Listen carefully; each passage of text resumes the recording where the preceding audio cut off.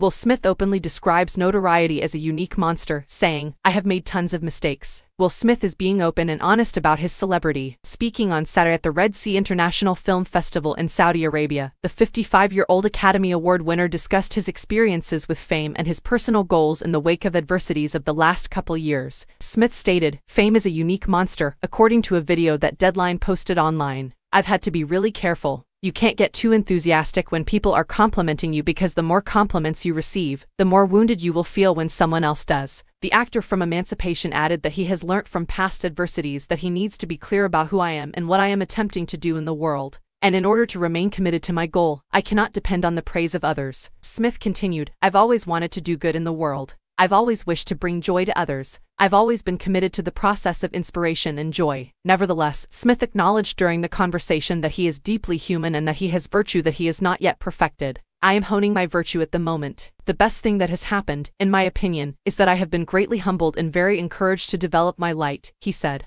"And that's what this next phase of my life is going to be, perfecting and shining my light as brightly as I can, on as many people as I can." In other festival Q&A, Smith talked about the ongoing sequel to his 2007 hit feature I Am Legend. Screenwriter Akiva Goldsman had earlier this year hinted to the film as a picture in which the possibilities are endless. After the sequel was first revealed in March 2022, Smith revealed a little more about the movie, which stars Michael B. Jordan. He said that he had a call with the fellow actor.